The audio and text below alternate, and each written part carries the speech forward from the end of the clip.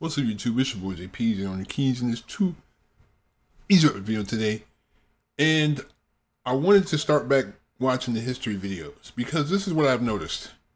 While like I said, when I watch these old TV shows, I don't care if you demonetize it because it's not my content. I understand that completely. But when you block videos and you partially block it in countries and you're blocking, and I can't even post it on my channel because you're going to block the videos, it kind of makes me not want to post them. You know what I'm saying? I don't want to have to keep putting videos up on a separate site because I can't put it on my page. You know what I mean? Like, of course, I'm grateful for the people that are on the Patreon. Like, I'm not going to never not upload content on there, but I don't want all my best content is not even on my channel. Like, all my really good reactions, like to the cool, like the stuff that people will actually want to see, I want to be able to put that on my channel actually. Like the stuff that people actually want to watch.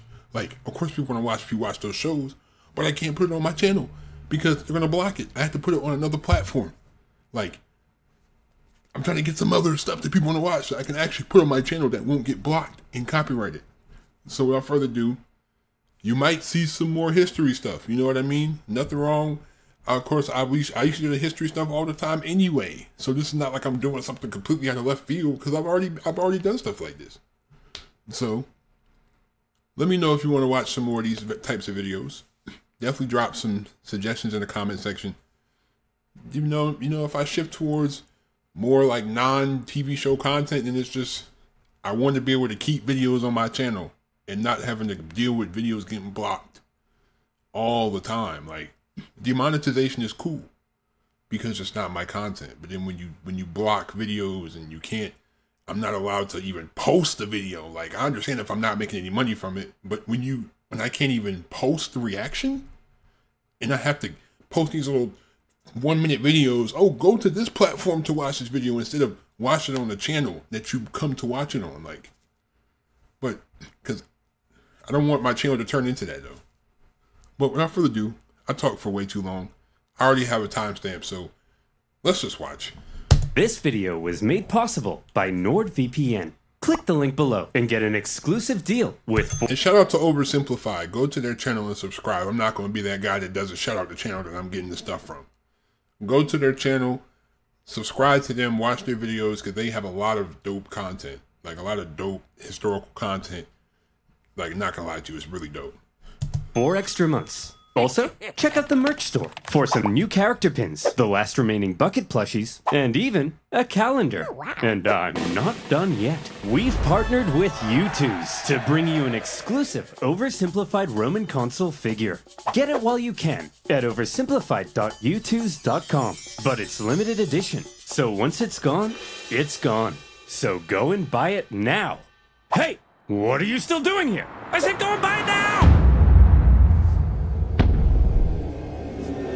Also, History March and those other channels, I need to watch some videos on them because they have a lot of dope videos, not gonna lie to you. All right, our beloved mercenaries, let's hear it.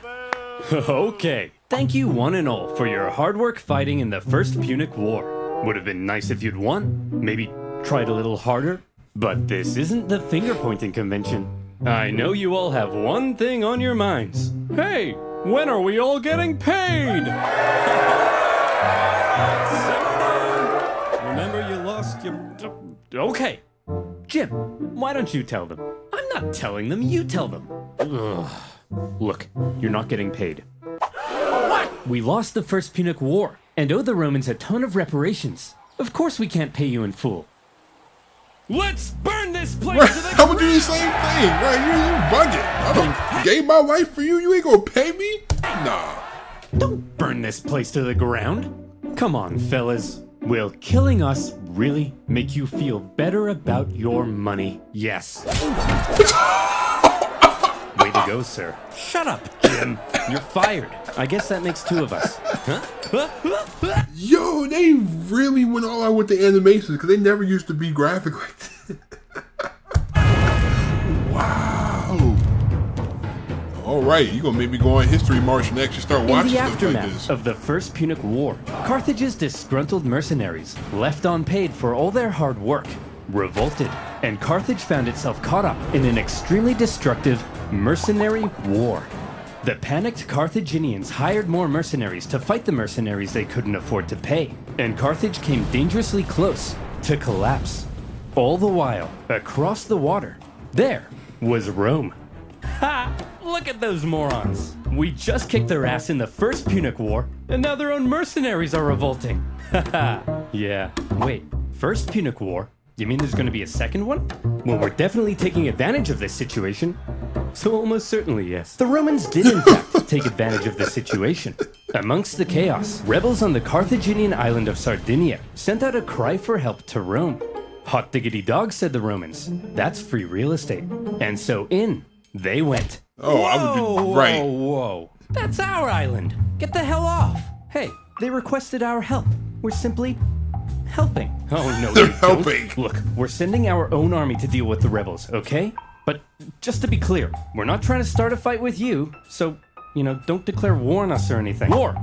We surrender! Great. And as part of the peace treaty, we get to keep these islands. He just bull. Damn. But the thing is, you gotta understand how powerful the Roman army is this time. They're the most powerful army in the world that, in this part of the world. So like, what are you really gonna do? You got a couple mercenaries against like a huge empire that has the best soldiers, the most advanced military equipment at this time, the most numbers, like the most financial backing. Like you're not gonna compete against that. The Carthaginians were hopping mad. As if their humiliating loss in the First Punic War wasn't bad enough, the Romans now took advantage of their mercenary problem and stole their islands. This shocking land grab was pretty hard to justify, even by Roman standards. Additionally, the Romans now demanded Carthage pay them even more money on top of what was already owed. Wow. If Rome was trying to make Carthage as mad as possible, they were doing a fantastic job. The seeds of a second Punic War were being sown, and they were being watered with Carthaginian tears. Resentment in Carthage only continued to grow. Eventually, Carthage solved their mercenary problem thanks to Carthaginian military genius and hero of the First Punic War, Hamilcar Barca. Ooh. He sorted those naughty mercenaries out with some good old-fashioned atrocities and the Is he crucifying dudes? Oh wow. destructive mercenary war was over. Still, all was not well in Carthage. Mere decades ago, they were the top dogs in the Western Mediterranean. Now, after the crushing defeat in the First Punic War and a huge bill to pay the Romans, Carthage was well and truly under Rome's thumb. Oh. What on earth were they supposed to do? If they wanted any chance at regaining their former strength, there was one thing they needed now, more than anything: money. But as long as they owed Rome $1 bazillion, there was nothing they could do. Fortunately for them, amongst their ranks, there was one big hunk of a man with one big clump of a brain. Me! Hamilcar Barca? Yes! How did I even know they were going to say that? That's where I haven't watched this before. I just knew they were going to say that as soon as he burst in. Hamilcar Barca? Wait, why do you all have the exact same voice? I have it too! That's right. Hero of the First Punic War, greatest general alive, and the poster above my bed. Hamilcar Barca had an idea. All right, we need money? Well, I've got one word for you. Spain. An area filled with lucrative silver mines, from which the silver would flow like a river, and our pockets would be stuffed, like Tony's mother at a buffet. They're gonna pillage So Spain? here's my proposal. You send me with an army to Spain. I'll expand our territory, get those silver mines up and running, and we'll be able to pay the Romans back in no time. Okay, but just to check, you're not secretly raising the money to go on a bloodthirsty revenge spree against Rome, are you? Because we can't afford that. Hanno, my dear, I'm simply going to pay them back. Yeah, he gonna pay him back, all right. Well, that wasn't reassuring. Few in Carthage were as bitter about their loss in the First Punic War as Hamilcar Barca. 98% of his brain matter had been reallocated to thoughts of revenge. He was also fed up with the Carthaginian politicians for what he deemed a cowardly betrayal when they surrendered at the end of the last war. And so for Hamilcar, going to Spain meant being able to act independently from the weak Carthaginian government, building his own strength, and then perhaps somewhere down the line, revenge. However, he wasn't going to Spain by himself. Hannibal? Yes, father? Would you like to come with me to build an empire in Spain? Oh boy, would I! Barbara, mind if I take our 9-year-old son with me? I want to implant an intense hatred of Rome in him and prepare him for a glorious campaign of vengeance. Just try not to traumatize him, dear. No promises. The young boy Hannibal would accompany his father. Watching, learning. Boy, you see that city over there? Yes, father? That is Rome. Do you know what we do to Romans? No, father. We hate them, Hannibal. We hate them with every fiber of our being. But why, father? Can't I just play with my Digimons? No, son! They took everything from us. Our land, our wealth, our pride. Those animals. I'll tear them limb from limb. I'll burn their pathetic city to the ground. Dad? I'm sorry, son. I've just never been so proud. But I mean, like they kind of earned that reputation anyway because of the way they just took anything they wanted. Because like I said before, they feel like they're the best. If they feel like there's nobody that can challenge them, there's no reason why you wouldn't just let's take this weak little country. It doesn't matter. We have the biggest army anyway. What are they really going to do about it? Like if they're doing that, of course it's going to create resentment and hate. Keep going. I'll slaughter their people. I'll cut off their faces and wear them as masks. After taking Hannibal to the Temple of Baal and having him swear an oath never to be a friend of Rome, off dad and son went for their lovely beach holiday in Spain. But Spain was already inhabited by many tribespeople, and when Hamilcar suddenly showed up in their territory, they were like, "Hey, who the hell are you? What are you doing here? I'm teaching my son how to become a warrior like me." Aw, well that's sweet. Well then, little guy, let's see what you got. Good boy. As Hamilcar got to work fighting the tribes of Iberia. They really picked up with these shows. I like it. They picked up. And expanding Carthaginian influence, Hannibal became a child of war, even earning battle scars from a young age. And he grew to become a great military leader himself, making his father very proud. I love you so much, son. Dad, not in front of the enemy. You killed that guy so well, son. The Barcas successfully consolidated Carthaginian power, got those silver mines up and running, and were sending buckets of cash back to a money-starved Carthage. And symbolizing Carthage's regrowing strength, a beautiful new city would eventually be founded in Spain. New Carthage, with a magnificent palace. Why is that elephant doing that? Carthage is back, baby! What in the name of Apollo is going on here? Romans! Flowing silver mines? Dancing elephants? What are you up to, Hamilcar? I'm simply gathering the money to pay you back. Oh, okay then.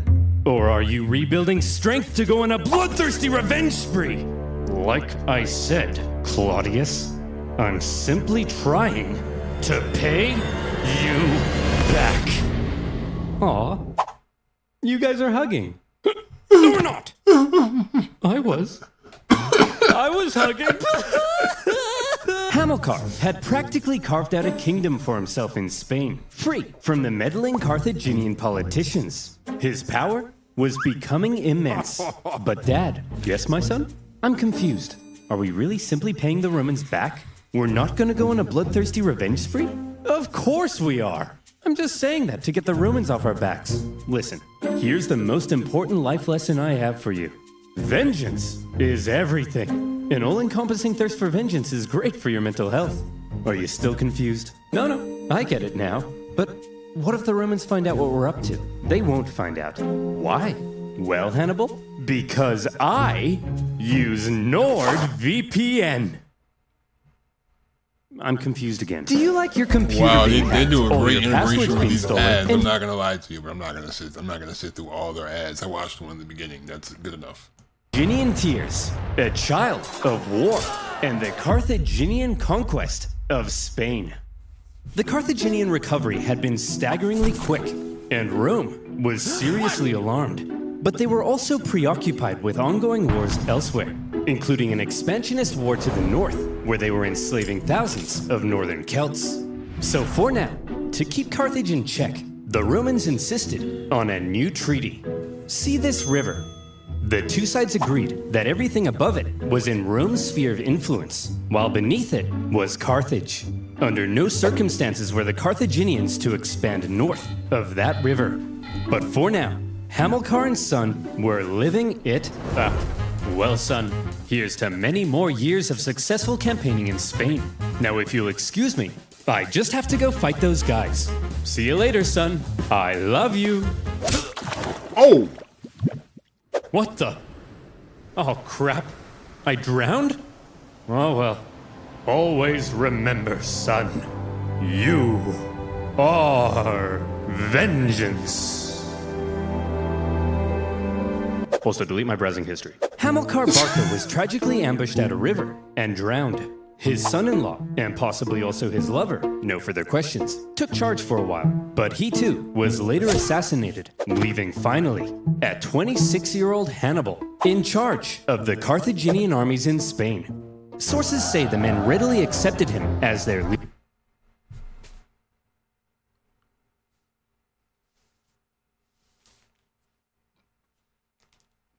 What?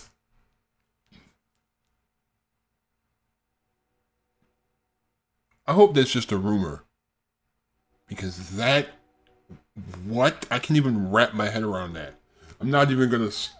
His son-in-law? What? You know, I'm gonna play the video. Because I've already paused on more than enough times. Leader. He chose to suffer the same hardships as his men. He lived in the same conditions, was often the first into battle and the last one out. And it also helped that he looked a lot like his dad. He had the total respect of his men.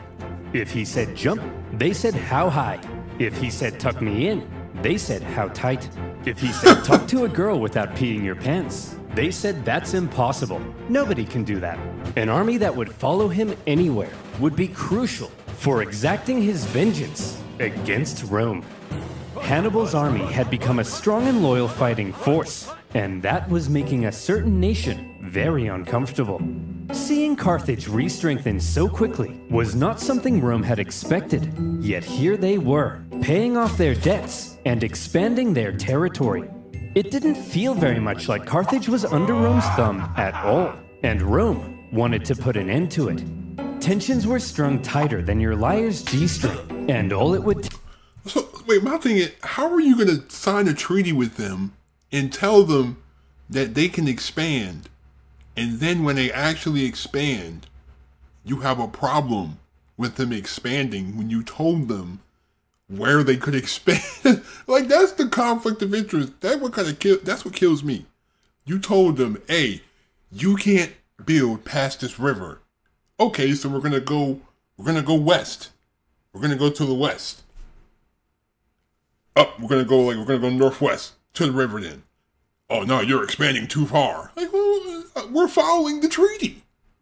Like, take was one incident to trigger all-out war. And in 219 BC, a city in Spain would find itself at the very center of that fateful incident. Saguntum. Remember that treaty declaring everything south of this river to be Carthage's sphere of influence?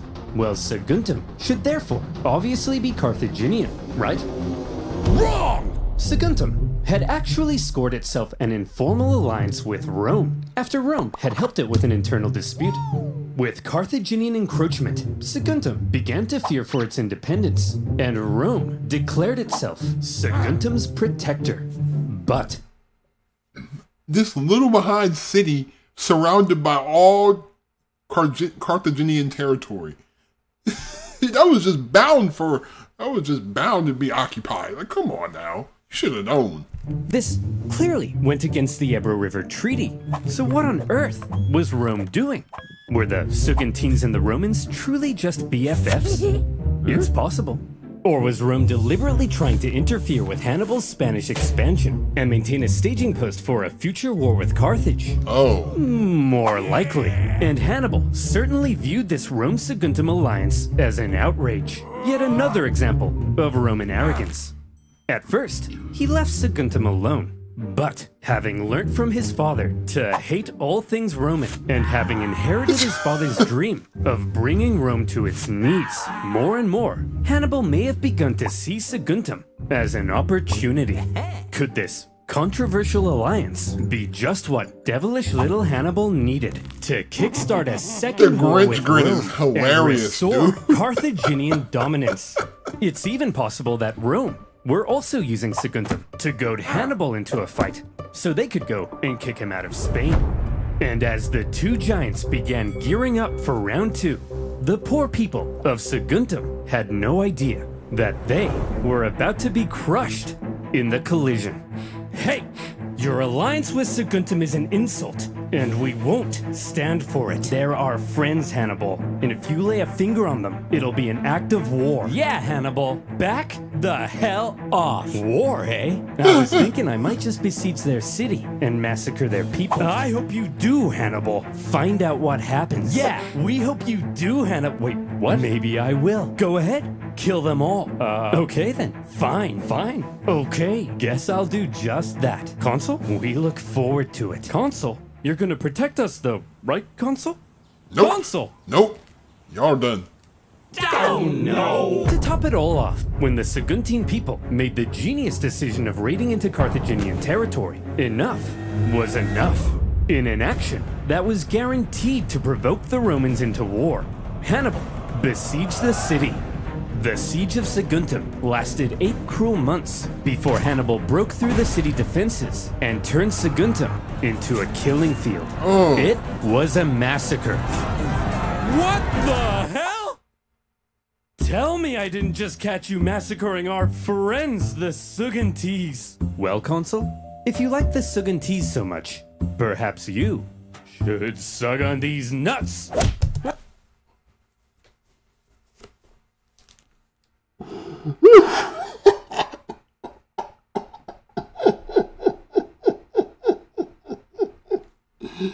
Oh my God, that was that was a clever. That was really clever. I like that one. That was super clever. I like that. That was funny. Like, these videos are getting funnier. I like how they're incorporating more humor into it, and they're, you know, I'm really engaged with the story now. You know what I'm saying? I'm super engaged. Hearing word of the attack on Saguntum, Rome was understandably in an uproar, and all eyes were now fixated on what would happen next, as Rome sent a delegation to Carthage, led by one of the most highly esteemed Roman senators, Fabius Maximus. He demanded an answer for Hannibal's sins. All right, listen up, scum. You've got a rogue general in Spain attacking a Roman ally. What are we supposed to do about it? Well, there shouldn't have even been a Roman ally in Spain. You're the aggressor here. Hand Hannibal over to us as a criminal so we can punish him severely. No, yes, no, yes. No. Look, I hold in the folds of my toga both peace and war. Which one should I let drop? Whichever one you want.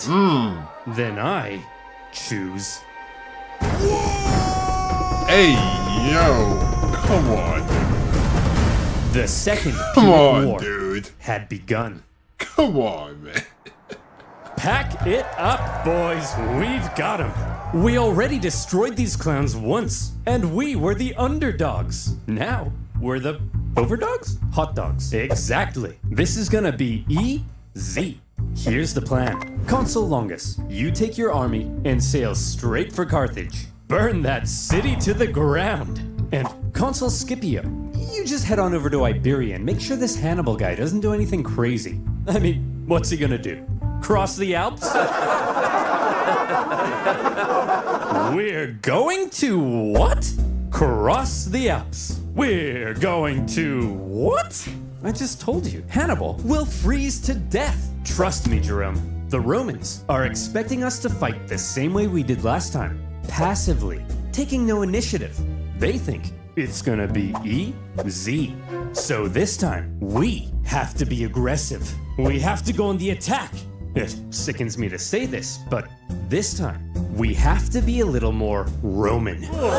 You mean we're gonna take poops and baths together? But I'm insecure about my hairy legs. No, I'm saying this time, we're gonna take the fight to them. Think about it. Rome thinks they're simply going to invade us and win the war. So when they suddenly find themselves being invaded from the north, they'll freak out.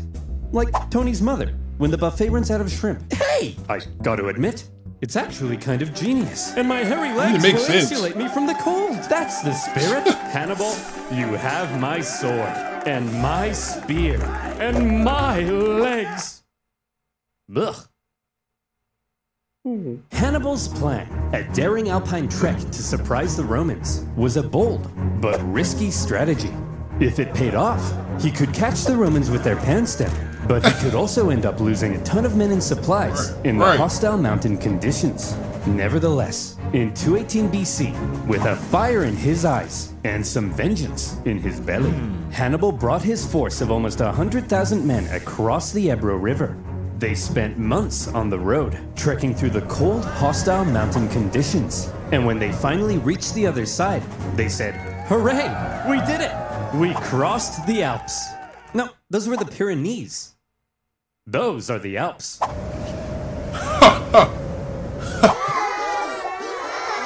After crossing the Pyrenees, the army then had to pass through southern Gaul, a vast territory filled with tribespeople, many of whom were hostile to Hannibal's presence. His journey to the Alps was an ordeal in itself, as he was forced to fight his way through and incurred pretty hefty losses before even reaching the mountains. His plan was almost stopped in its tracks entirely, as the Roman consul Scipio, on his way to Iberia, discovered Hannibal was right on his doorstep. Suddenly, Hannibal's journey became a race, as he rushed to get his massive army across the vast Rhone River before the Romans could intercept him. The crossing was chaotic, with the panicking elephants causing several men to drown. And the first combat of the war occurred when small scouting parties from each side encountered one another. When Scipio finally caught up to Hannibal's position, what he found was an empty Carthaginian camp. Hannibal had slipped through his fingers. The Roman consul Scipio felt the weight of the situation. You're done. Quite unbelievably, Hannibal was going to cross the Alps into Italy, and the Romans had no idea where he would emerge. For the first time, a Carthaginian force had the Roman homeland under threat. Scipio sent his men onto Iberia as planned, but he himself rushed home to raise a new army so that if Hannibal survived the crossing, Scipio would be there, waiting. Would you look at that, boys? We're here! The Alps! Although it is a little later than I expected. Yeah, it's kinda chilly. We'll set up camp here and wait for spring, right? It's way too cold, right? Nope. Hannibal? Hannibal's famous crossing of the Alps was brutal. It was already autumn, and the men suffered terribly. It was cold. Men would fall off the sides of icy cliffs. They starved. They fell off the sides of icy cliffs. Some sources say they had to eat their pack animals and would finish off dying comrades in order to take their clothes for extra warmth. And dang, he said, "You about to die? I need that scarf, boy." That's crazy. He said, "I know you look like you about to die. I need that scarf. I need them clothes up off you, man." Then they would fall off the sides of icy cliffs. Imagine an army of 50,000 men with all of their horses, supplies, and 37 elephants trying to navigate the most hostile mountain range in Europe. And it wasn't just nature that they were up against. Tribespeople lived in the mountains, and they couldn't believe what they were seeing. A tribe approached Hannibal and said, "Hey man, geez, that's some nice armor. What is that, gold? Man, I'd really like that armor. Hey boss, they've got food as well. Shut up, be cool. Hey, why don't you let us guide you through this narrow gorge? We're not gonna kill you or nothing. Just walk right on through there." We're not gonna kill you. It's just right this way. Death trap. We're not gonna kill you. Hannibal's army were forced to fight their way through the gorge as massive boulders rained down on them from above. Some clever reorganization of his line helped them survive, and they were able to fend off the opportunistic tribes. But losses from the constant attacks were heavy. As the journey continued, men who went over the sides would get stuck on the ice sheets below and had to make a grisly choice between starving to death or just getting it over with. When the deeply demoralized army reached the summit and rested for a couple days, Hannibal tried to lift their spirits with a rousing speech. Look, men, down there, it's Rome. These plains stretching out in front of you are bountiful with food to eat and Romans to kill. Move, Bessie! Look, you have just climbed the walls of Rome. The hard part is over. From here on out, it's all downhill, and nobody else will die. Except for them. The rest of us here, no one dies. Starting now. Okay, let's go. Oh, for goodness sake! As it turned out, the descent was as deadly as the way up, with the cold really starting to set in. The path became even more narrow, and at one point, the men spent 3 days in the freezing cold, repairing a collapsed road. When they finally reached the bottom, Hannibal said, "Look, guys, we did it." They're all dead, though. Well, I thought it went really well. When Hannibal left Spain, he had about 100,000 men. By the time he reached the Italian plains, his numbers had dwindled to about 26,000. Damn, 74% of your... Ooh, like, dang. In enemy territory, without a supply line or source of reinforcements. And any elephants who had survived to this point were almost certainly traumatized. So what on earth was Hannibal up to? This supposed military genius had just led a starving and weakened army right into enemy territory. Any modern general who lost half their men to mountains would be immediately fired and possibly even depantsed on live TV. Here's the thing. While Hannibal may not have planned on losing quite so many men, he had almost certainly expected considerable losses, and he always had a plan for how to replace them. Need men? Northern Italy was full of men. Big, burly Celtic men. All the men Hannibal would ever need to beat off Rome. These Celts were filled with resentment, having only recently been conquered by Rome. Hannibal hoped to be seen as a liberator, convince the Celts to cut ties with Rome, and instead join him in crushing Rome. That makes... He could... I mean, you got to use their resentment against them for your own benefit, really. I mean, that's a sensible plan. Gain a source of reinforcements and supplies right in Rome's backyard. But smart. Sir, in order to win the loyalty of the Celts, we would need to make a seriously favorable impression on them. How do we get them to like us? Kill them. One of Hannibal's first actions in Italy was to obliterate a nearby tribe who wouldn't join him. This sent a clear message to all the other tribes. It was his wrath they should fear, not Rome's. The realization that a Carthaginian army had just invaded them must have been shocking for the Romans. But when they looked at this ragtag group broken by the Alps, they couldn't have felt very intimidated. However, Hannibal was now in Italy, and he was about to embark on one of the most astonishing military campaigns in all of human history. The Romans may not have known it yet, but there was now a monster loose in their territory, and he was vying for Roman blood. Alright, I'll react. I'll probably watch part 2. I'll probably watch it later on today and drop it another day. Okay, but part 1, let me know how you guys liked it. This is pretty engaging. I'm not gonna lie to you. This is like really engaging stuff. Like, I really get like sucked into it, and I'm like, okay, what's the next part? Like, I'm really watching this stuff. And shout out to Oversimplified for these fire videos. Definitely subscribe to their channel. You know, say I don't want to be that guy that doesn't shout out where I'm getting the, you know what I mean, where I'm getting the content from. Shout out to Oversimplified. They're really dropping a lot of dope content. But leave a like if you enjoyed that, subscribe if you're new to the channel. Also, don't forget to turn on my post notifications if you haven't already. Thank you. Have a great day. Stay on the grind. I'm out. Peace.